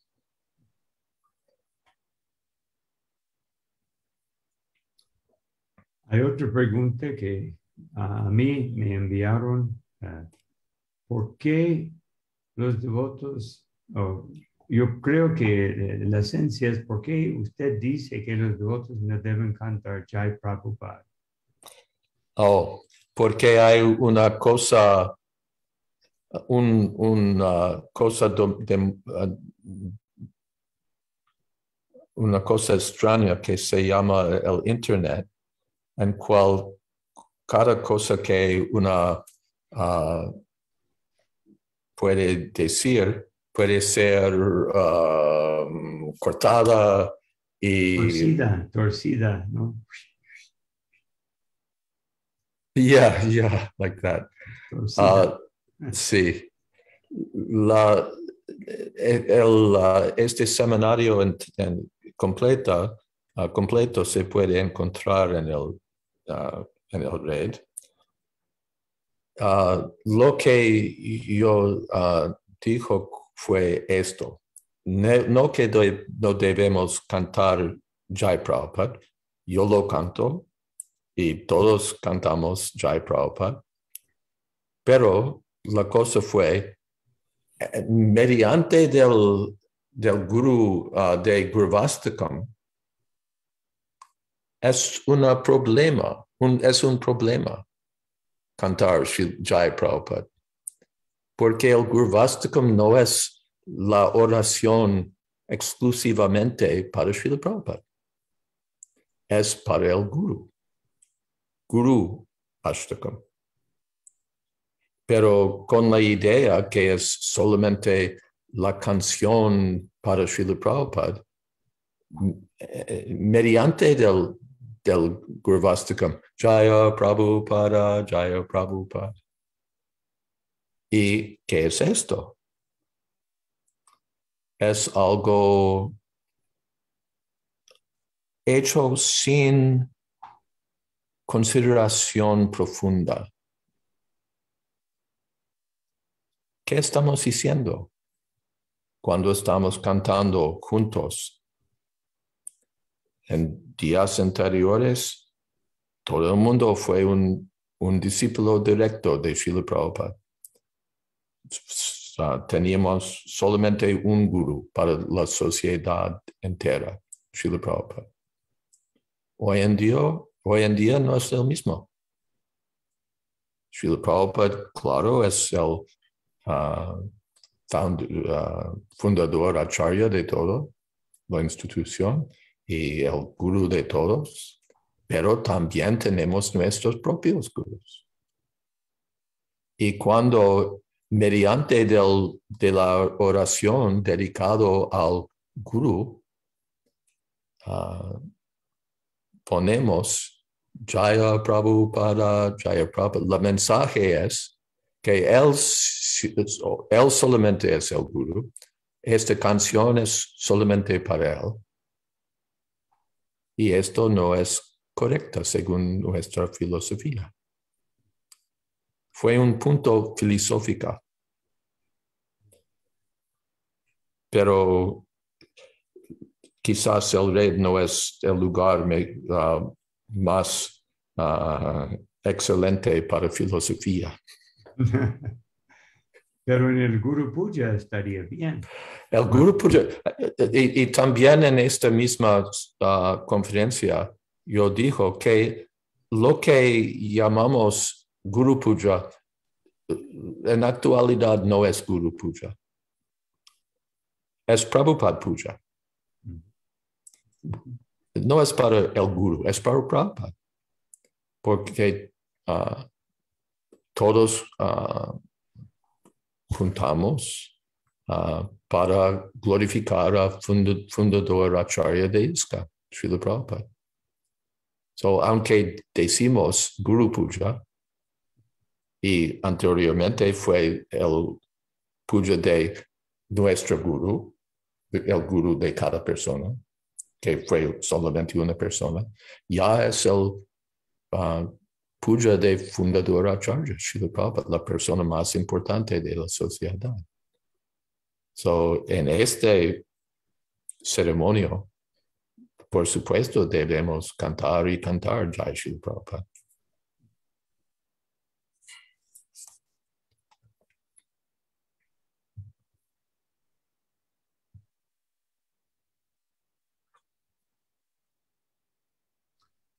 Otra pregunta de un devoto prominente es, ¿qué diría Srila Prabhupada a los devotos que engordan del conocimiento, se llenen de conocimiento, pero no comparten con los demás?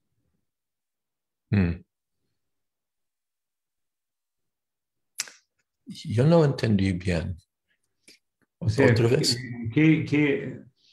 ¿Qué diría, o sea, qué respondería Srila Prabhupada cuando hay devotos que se llenen de conocimiento, pero no lo comparten, no están compartiendo con los demás. Fueron, sí, disagreements. Srila Prabhupada le escribió una carta a un devoto a Jaya Rishi que encontré hace algunas semanas a Jaya Rishi Prabhu aquí en América. Sí, y fue muy amistoso. Srila Prabhupada, y fue una persona muy capaz en el mundo.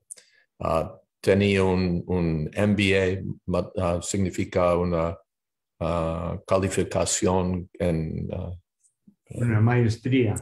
Maestría en asuntos de negocios y abrió el centro de una gran compañía en Irán. Persona muy capaz, muy capaz. Y le escribió a Srila Prabhupada que hay estos demasiados disagreements, ¿cómo se dice? Desacuerdos. Sí, desacuerdos. Demasiados desacuerdos entre los devotos. Amor, ven. Hare Krishna. Y yo pienso que esto es debido a impersonalismo. Y Srila Prabhupada le respondió que no es impersonalismo, es debido al hecho que todo el mundo es una persona y todos son diferentes. Cada persona tiene su individualidad y tenemos que honrar esta individualidad y ofrecerlo a Krishna. Srila Prabhupada le escribió, no esperes utopía. No esperes utopía. Esto no es el mundo de utopía. No esperes utopía. Pero debemos trabajar juntos para el servicio de Krishna. En una nación hay diferentes partidos con sus diferentes plataformas, diferentes ideas, pero todos son juntos en el concepto de servir a la nación.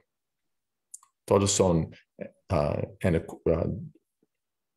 acuerdos, de acuerdo, en servir a la nación. So, tenemos que mantener esta idea en servir a Krishna, que todos son sirvientes, todos son individuales y de una manera u otra tenemos que servir o tratar de satisfacer a Krishna juntos. Yo tengo una pregunta relacionada. Sí. El desacuerdo es una manifestación de individualidad, que es seguro. Prabhupada escribió en muchas ocasiones que hay que colaborar, hay que cooperar. Entonces, ¿cómo podemos balancear estos dos? La individualidad, respetar la individualidad y cooperar a la vez. Esto es el uso apropiado de nuestra individualidad. Sacrificar un poco de mis, ¿cómo se dice?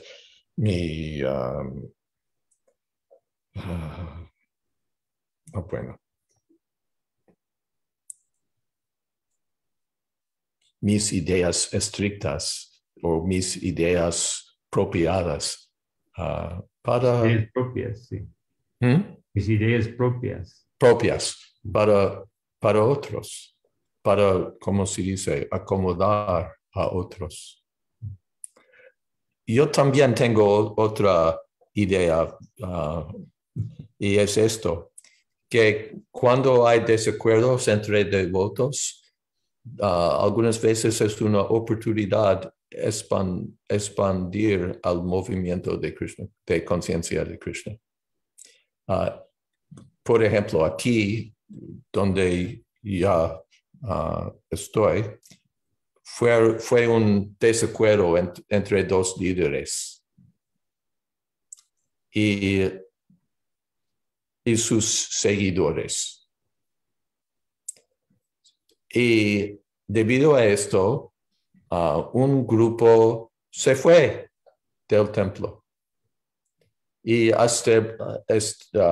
establecieron otro templo a una distancia. Ya tenemos dos templos. Sin el desacuerdo, solamente sería uno, pero ya tenemos dos. Y así el movimiento ha crecido. Y yo conozco a otros ejemplos así. Yo conozco demasiados.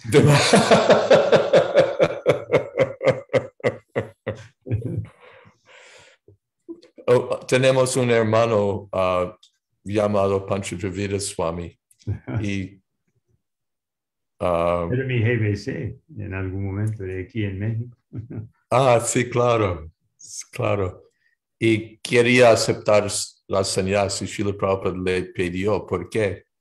Y Srila Prabhupada, él respondió que yo no puedo, ¿cómo se dice? Get along con mis hermanos. No me llevo bien con los demás, ¿no? Y Srila Prabhupada le respondió, bueno, esta es una razón buena. Y le dio sannyas.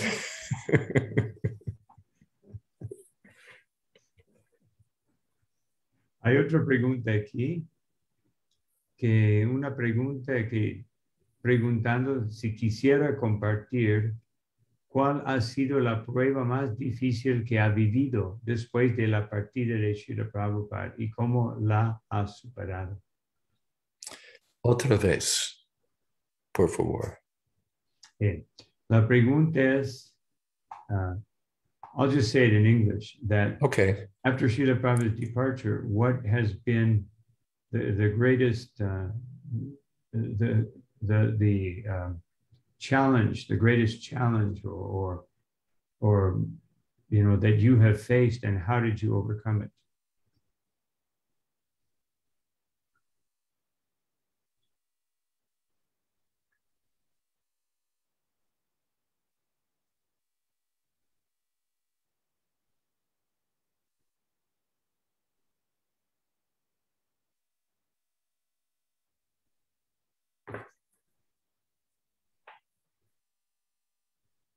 Yo diría que han sido tantos que es difícil determinar.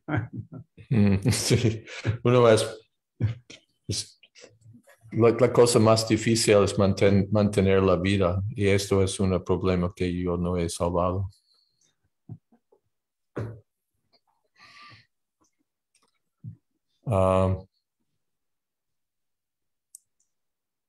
El problema más difícil es que Srila Prabhupada no está presente para decidir a todas las preguntas. Y él no está presente para, ¿cómo se dice? Desarreglar lo que es demasiado arreglado. We say in English, upset the apple cart. Desarreglar lo que es demasiado arreglado. De vez en cuando Srila Prabhupada lo hacía. Revolvía. Revolvía, sí.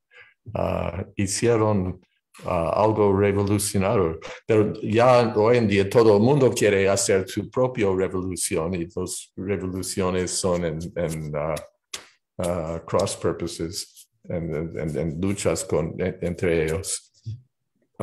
Pero Srila Prabhupada, cuando fue presente, él mismo podía decidir cualquier pregunta y también hacer cosas revolucionarias para revivir y inspirar a todos. Y ya esto no tenemos. Y por eso el challenge, la prueba que todos nosotros tenemos es cómo hacer nuestros deberes en la manera apropiada, en la ausencia de esta presencia física de Srila Prabhupada. Cuando todo el mundo tiene su propia idea, algunos juntos con una idea, otros juntos con otra idea, una persona sola con su idea. ¿Cómo decidir qué debemos hacer? Esto es.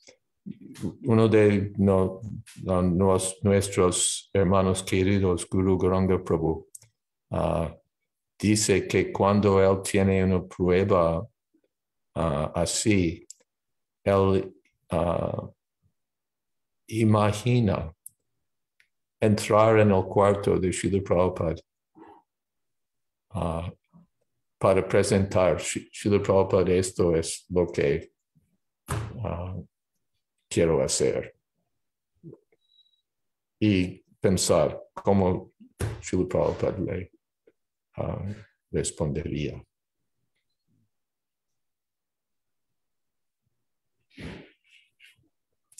Él dijo que esto es la prueba última.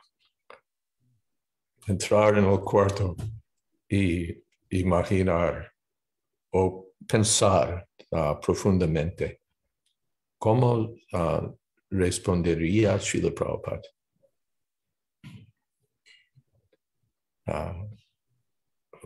Bueno, o ¿qué es esto? Llame al GBC. ¿De dónde viene esta idea? ¿Cómo ha entrado esta poison? The Hindi words coming. Eso está bien. Veneno, veneno en nuestra sociedad. Eso está bien cuando Prabhupada está ahí para corregir el GBC. Sí. Nuestras días gloriosas.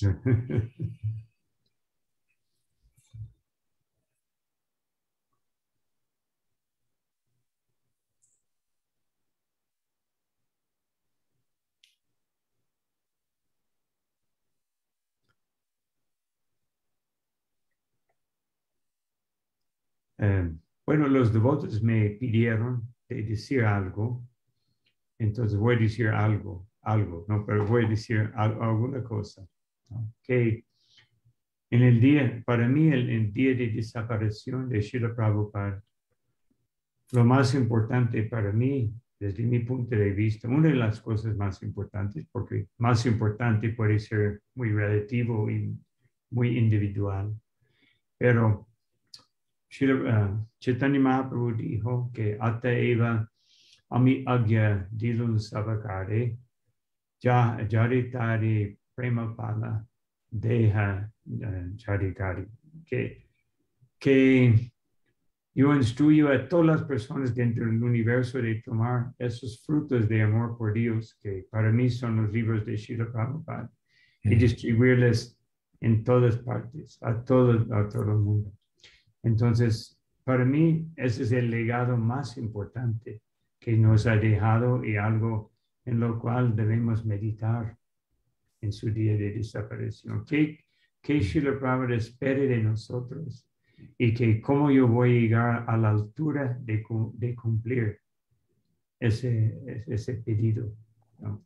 Por ejemplo, Srila Prabhupada dijo, si puedo hacer una referencia, en un día de desaparición de Bhaktisiddhanta Saraswati Thakur,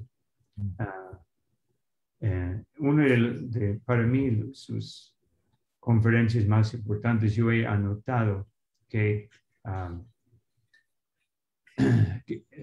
entonces en esta ocasión de la partida de mi maestro espiritual, exactamente como estoy intentando llevar a cabo su voluntad de forma similar, también les pido que lleven a cabo la misma instrucción a través de mi voluntad. Yo soy un hombre anciano, puedo salir de este mundo en cualquier momento. Esa es la ley de la naturaleza. Nadie lo puede parar.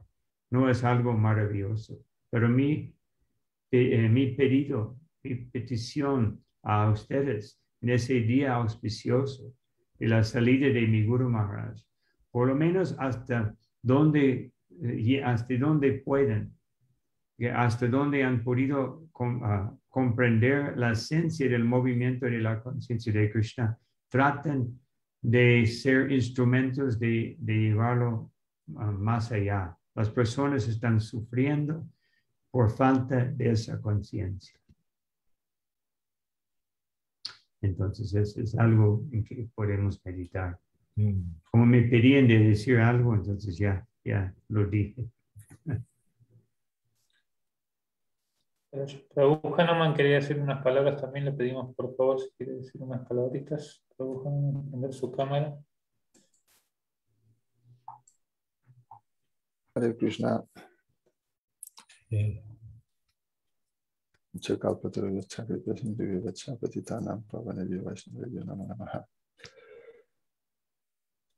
Bueno, solo quería aprovechar para agradecer a Guru Prasad Maharaj también, pero especialmente a Jaya Advaita Maharaj por haber accedido a estar con nosotros esta tarde, bueno, esta mañana ya. Y estaba pensando cuando usted decía que Srila Prabhupada le instruyó que hiciera su servicio y que enseñara a otros. Bueno, quería agradecer a Prabhupada por haberle dado esta instrucción a usted y quería agradecerle a usted por haberme enseñado tanto y por seguir enseñándome tanto y por seguir enseñándonos a todos tanto. Aquí los 90, bueno, 80 o 70 que estamos aquí ahora, pues a excepción de ustedes dos y no sé si alguien más quizá, no tuvimos la fortuna de de conocer a Prabhupada directamente, pero le conocimos y le conocemos gracias a sus libros, por supuesto, pero también gracias a ustedes, ¿no? Y para nosotros es muy importante, muy inspirador el poder escuchar de esos devotos tan íntimos de Prabhupada, compartir con nosotros pues esa inspiración que ustedes recibieron de él, ¿no? Y en un día como hoy, bueno, como mañana aquí, pero bueno, en este día de Prabhupada en el que todos vamos a estar recordándole y que este año está tan cerquita del maratón de Navidad, ¿no? Otros años está un poco más separado, pero este año está ya a las puertas. Aquí en Latinoamérica empezamos el 21 de noviembre, o sea, en 2 semanas. Pues ha sido una oportunidad de mucha inspiración para todos nosotros que haya estado estas horas aquí con nosotros. Y bueno, trataremos de recordar y de mantener esa inspiración durante todo este mes para poder ayudar a Prabhupada en esa misión a la que él dedicó toda su vida, ¿no? De tratar de llegar al máximo de personas, ¿no? Él siempre él plantó todas esas semillas y esas semillas han ido fructificando y quiere que esas semillas lleguen a todo el mundo, ¿no? Y nuestra labor es ayudarle un poquito, tratar de darle libros a la gente para que Prabhupada les predique, ¿no? Y él es el que va a hacer el trabajo. Y bueno, nos ayuda mucho, nos inspira mucho. Porque el que habló, el que hizo la conferencia estuvo en el momento de la muerte de Prabhupada. Por favor, apaga el micrófono. Todo el cuento. Por favor. Bueno, eso es de mucha... Bueno, vamos a mantener esa inspiración para poder hacer más grande y más grande esta sociedad que Prabhupada creó. Muchas gracias, Jaya Maharaj, siempre. Y muchas gracias, Guru Prasad Maharaj, también. Y muchas gracias a todos los devotos que están acá, porque juntos vamos a distribuir muchos libros en esta maratón. 1, 2, cada uno, 3, 100, los que sean, ¿no? Pero entre todos distribuiremos muchos libros. Haremos llegar el mensaje de Prabhupada a mucha gente en América Latina. Bien, yo quisiera añadir que ojalá que no tenemos que esperar la próxima desaparición de Srila Prabhupada para que Jaya Swami nos ilumine. Por favor. Hare Krishna.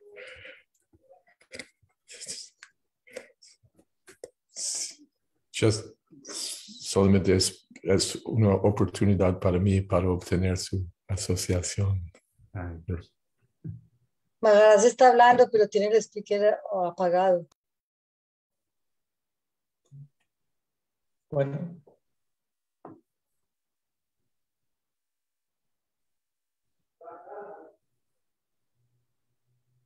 Yo siempre, las pocas veces que he tenido la oportunidad de verlo a ustedes, siempre ha sido una fuente de inspiración.